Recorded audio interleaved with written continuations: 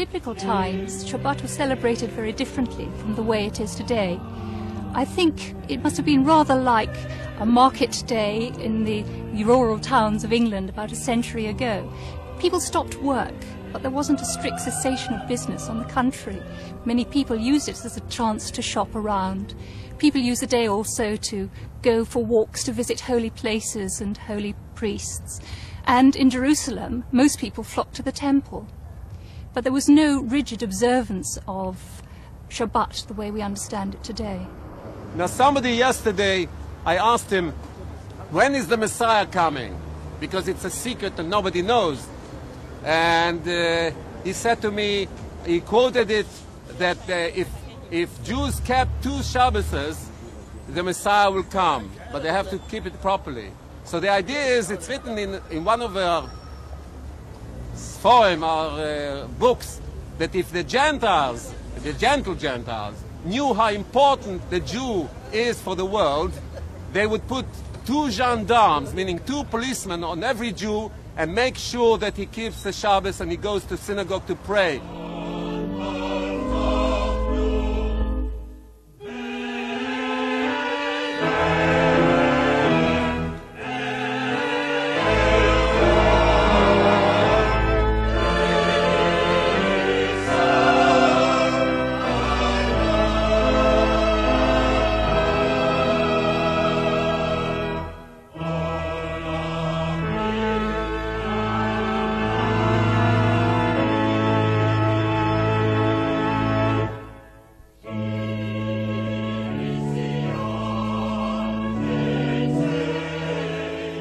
Nomi, what is Torah?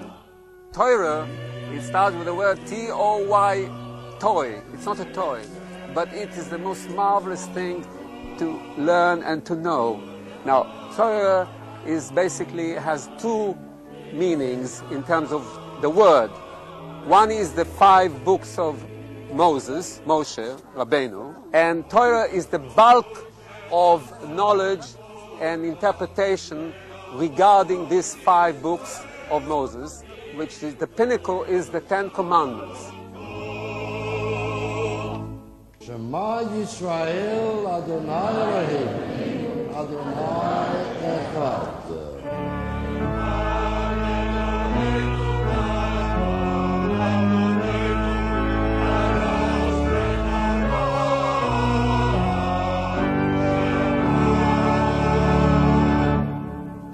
Gadolul Adonai iti u'ne'olam shemo yachdav.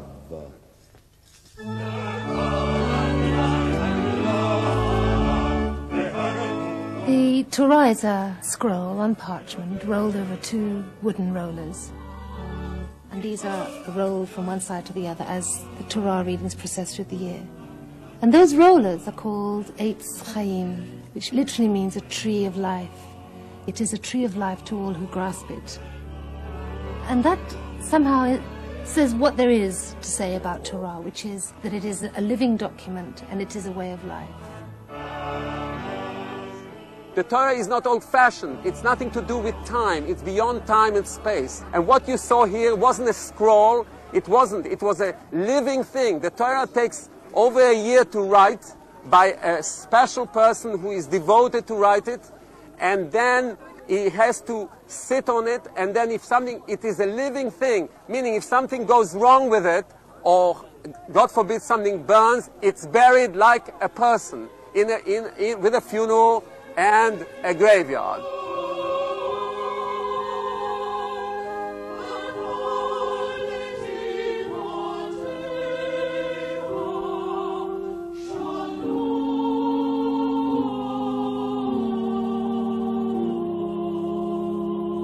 Shalom Rav lo havei Toratecha ve'ein lamu michshol. Adonai oz lamo yitein Adonai yavarech amo v'shalom.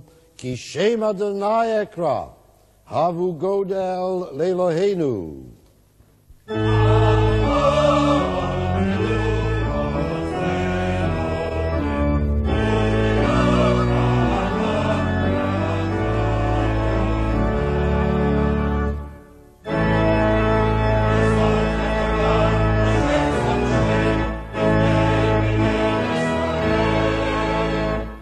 When the Torah is read on the Sabbath, the procedure is that the warden stands at the side. Someone reads from the scroll, and members of the congregation are called up, are given an aliyah, which means going up, and the reader reads from the Torah. Now this is said to be a kind of reenactment of the theophany at Sinai, when God gave the Ten Commandments to the people. Namely, the warden is in the place of God. Some wardens think that they are in the place of God. The reader is in the place of Moses, who is bringing the Torah, and the person who is called to the Torah represents the people of Israel who are receiving the Torah. So each week the great drama is reenacted and brought to life.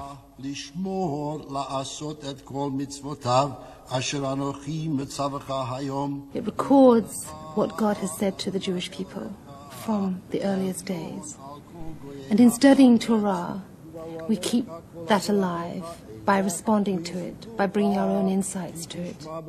We are actually responding not only to the words of the Almighty, but also to other Jews down the centuries who've read this, who've perhaps had the same thoughts, who've brought insights to it that they've recorded in commentaries. And so it's actually a collective act that spreads across the world and spans the centuries.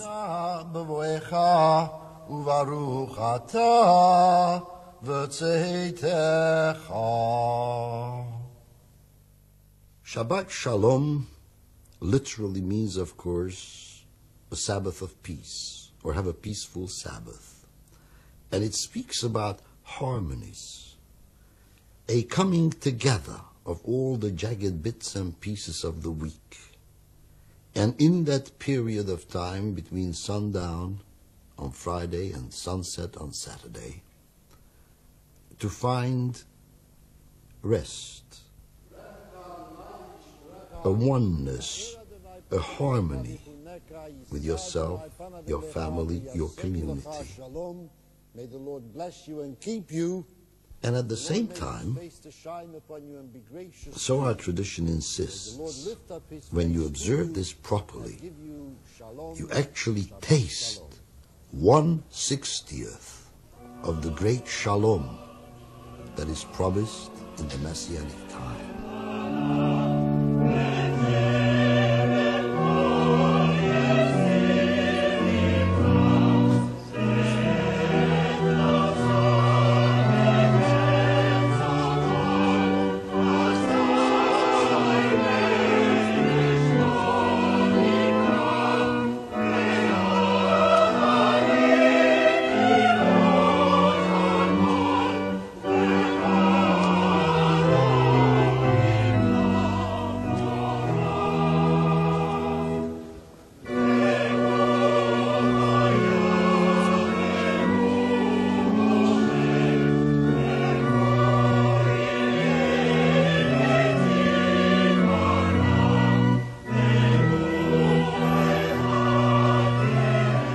Amazed when I walk back from shul on a Shabbos morning with the children, how everything around me is very busy.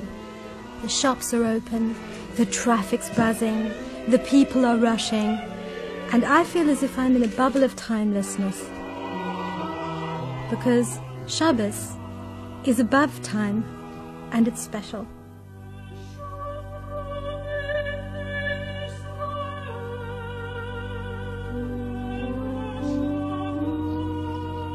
Shabbat Menucha is not just rest, it's public rest, it's collective rest.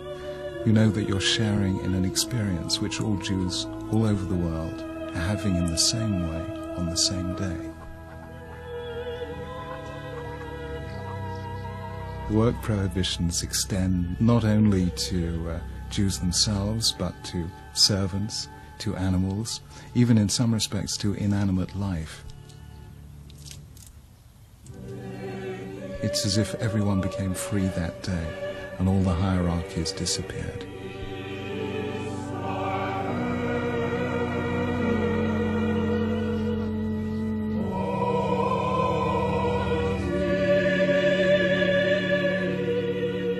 When you look at the calendar of a people, and you look at the way they order their time, you find out a great deal about the way that people uses its imagination. And in the Shabbat, you see a combination of an episode in God's own life, as it were, for God rested from the work of creation on that day. And the other episode is in Israel's history, the Exodus from Egypt, and the way that our people attained its freedom.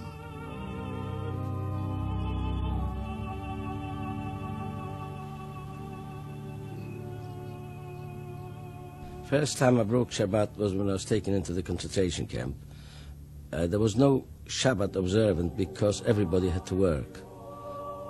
It was a 7 days working week.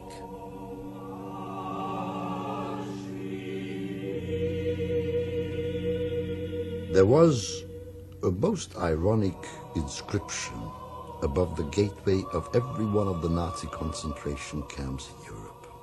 It said, Arbeit macht frei.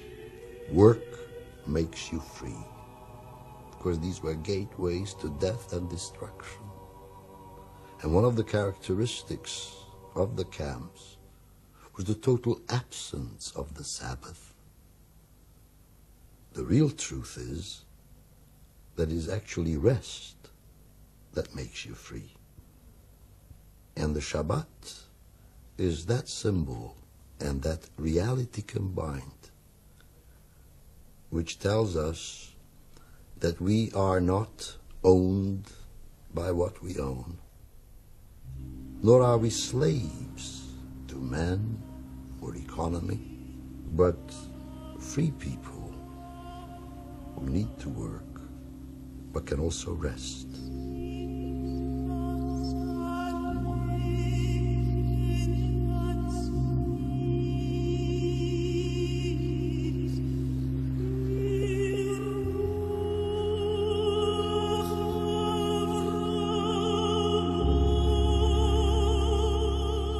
Pikuach nefesh is literally the saving of life, but it is also the saving of suffering, because if somebody suffers, their life may be in danger in some way or another. So whatever the laws of Shabbat are and however strict they are, the law of saving a person's life takes precedence over every other law. On Shabbat after Cholent, my parents used to go to sleep, and I unfortunately used to have to make my way to my rabbi's house, where I went in for extra study. I used to sit there quite upset, looking after the window at the blue sky and thinking of all my friends at Tottenham Hotspurs or at Arsenal watching a football match. At least for those 24 hours of Shabbos. So in other words, you can look at it... I think it's still the loveliest day of the week as far as I'm concerned. And I remember when I was in the army, the week seemed to go from Shabbat to Shabbat. What I miss out on, I think, is purely and simply the frustration of being an active journalist and knowing that the world is still going on around me.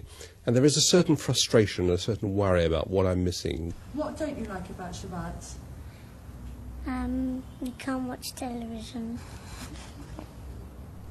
In Jewish legend, the wicked are not punished in hell on the Sabbath. So all the wicked rest on the Sabbath from their torments. And as long as there is a Jew anywhere in the world who is still keeping the Sabbath, then they don't return to hell. And that's why pious Jews have been in the habit of postponing the bidding farewell to the Sabbath the latest possible time.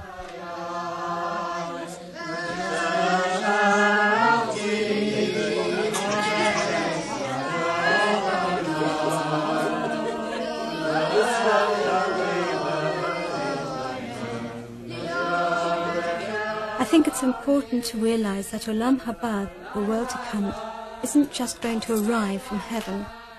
It's for us to create in a dynamic way all the time, rather like filling in a painting by numbers. And as we do the mitzvot and as we live out our Yiddishkeit, our Judaism, the picture is made complete.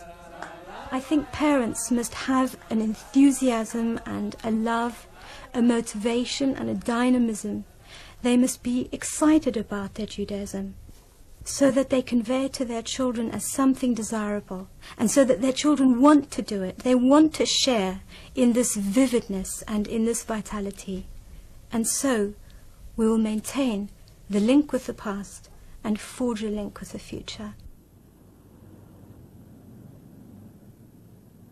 The first Sabbath was over and the world was dark. Adam thought that his life had come to an end and he would be doomed to live in darkness if he lived at all. But God taught him to take 2 sticks and rub them together and create fire.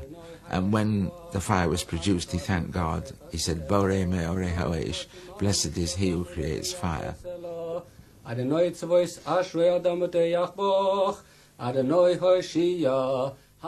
the closing ceremony of the Sabbath, known as Havdalah, which means distinction or division, all 5 senses are brought into play. The blessing is recited over the wine, which is the sense of taste. One looks at the light that's kindled, so it's the sense of sight. One speaks the words of the blessing. One hears the benedictions. And one looks at the hands, because now that Sabbath is over, one is able to work, and that's the sense of touch. Then you have the besamim, the spices. And that is, first of all, because you want to carry the sweet scent of that beautiful Shabbat day into the week. And also because we have a tradition that on the end of Shabbat, that additional soul that we've been given to cope with the special spirituality of Shabbat departs.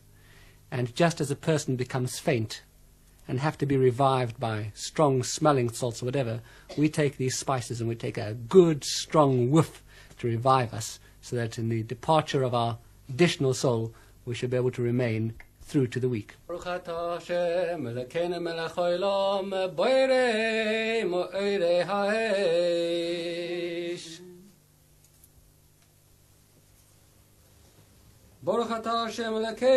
haolam, hamavdil bein kodesh l'choel, bein oy l'choshech, bein Yisroel l'amim, bein yom hashvi'i l'sheshes yomei hamaseh. When it is Havdalah time, I invoke and sing about Eliyahu Hanavi, Elijah the prophet, because it's a sad time, it's a moment of parting, but Elijah is going to be the one who will announce the coming of the Messiah. And in a way, Elijah is symbol of progress. It means although we're about to go back into the working week with all its toil and difficulties and tensions, sometimes even dangers, there is redemption at the end of that road. And all is not lost. In fact, all is never lost. And so I say to myself, roll on week, Shabbat is on its way again, and who knows, maybe it will be this coming week that Elijah will come, will make the announcement.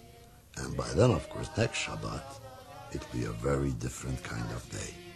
You are very, very fortunate that I'm very fortunate, and my friends, that you are here to come and give us a chance to say that there is the most incredible secret in this world, and the secret is that the world has to know that we are very joyful and very happy, and we want to share it with everybody. But everybody is not ready. But you seem to be ready because you have arrived here. Shavua Tov. Good Vach. Shavua Tov, Shavua Tov, Shavua Tov, Shavua Tov, Shavua Tov, Shavua Tov, A gute Woche, A gute Woche.